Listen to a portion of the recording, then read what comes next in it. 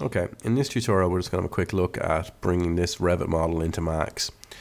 Now we've looked at another video where we spat out an FBX from Revit and then brought that into Max, and that was part of the Revit to Unity workflow. This time we're just going to XRef this into Max, and you'll see some of the advantages of doing that in a moment. Now first of all, we can see the building here. It's nothing terribly difficult. This one was created by one of my students. Thank you very much. So let's going to pop into the scene we're interested in here, which is this one. So it's just this kind of hot desk area, and you can see a bunch of machines around and things like that. So this is our area of interest.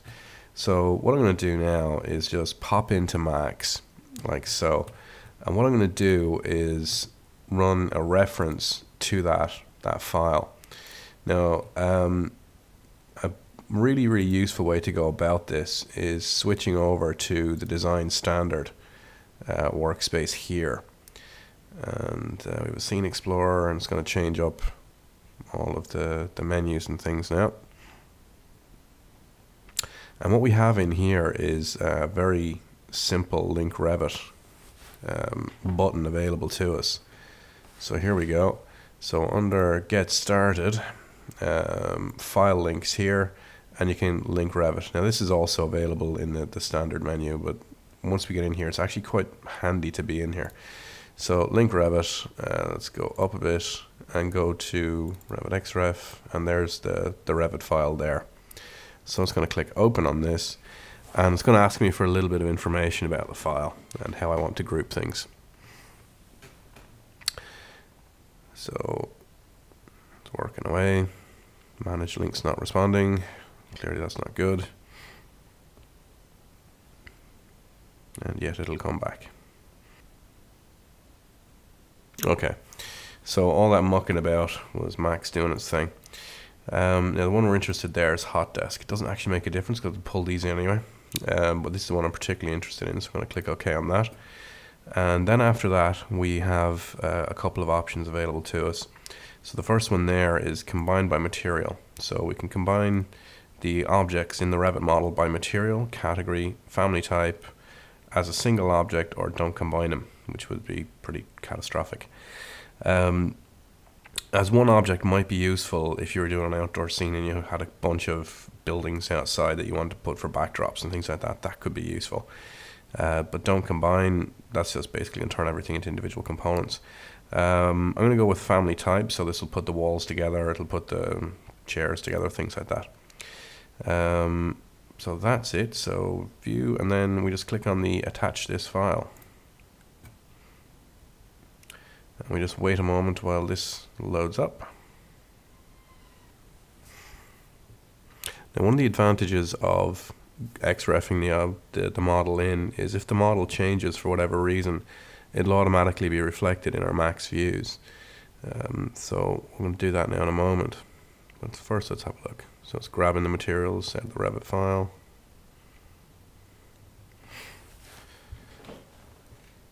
Finally cameras. It's reporting everything down there. Okay, so we're creating a daylight system. So it's saying, do you want mental ray photographic exposure control? So we're going to turn that on and say yes. There we go. So this is the model in. And if you look under files now, you'll see that this is the link to the file. So it's all sitting in there. So it's going to minimize that. Actually, probably just kill it off entirely. And now we can see our model. So there's our daylight system sitting here. Zoom back on that. So there's our view. And you can see where everything is there. So let's have a look at the cameras. So let's see what we actually have. Sorry, it's still doing quite a bit of work there. So camera, and then there is Hot Desk.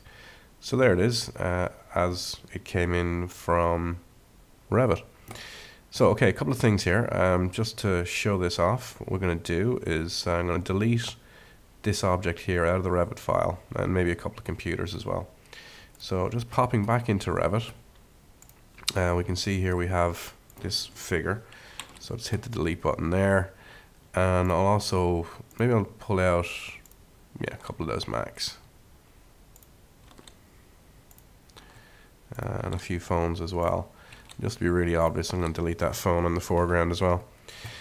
Yeah, maybe I'll take that out as well. Okay, so we should have enough of a difference there to see. So what I can do now is just save down this file. So that's it, it's done that. But now when I pop back into Max, if I go to manage links here, you'll see that we now have a red flag on this. And what this is saying basically is that there has been a change to the Revit file and we need to update. So if I hit reload here, like this, hopefully it's working, we should see a reload taking place. So there we go, it's gone to work.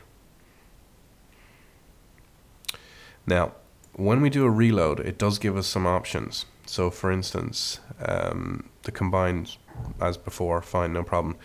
But if we've already set up lights and systems inside our Max model, then we really don't want to bring that stuff in.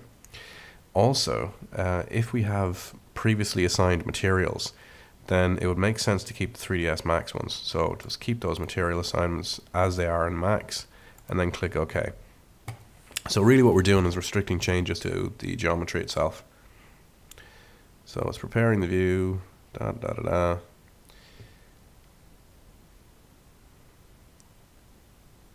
Let's see, again, materials not strictly necessary, but it's going through the loops anyway.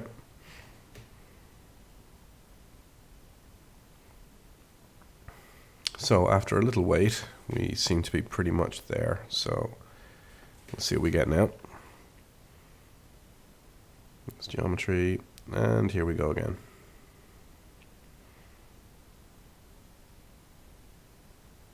Or not.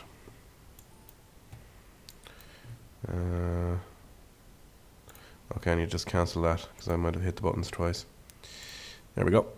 And you'll see this time we've lost a couple of those max, we've lost that figure, and with a bit of luck this should render out pretty much okay. We're going to spend a bit of time on this scene here and with material assignments and things like that in another video.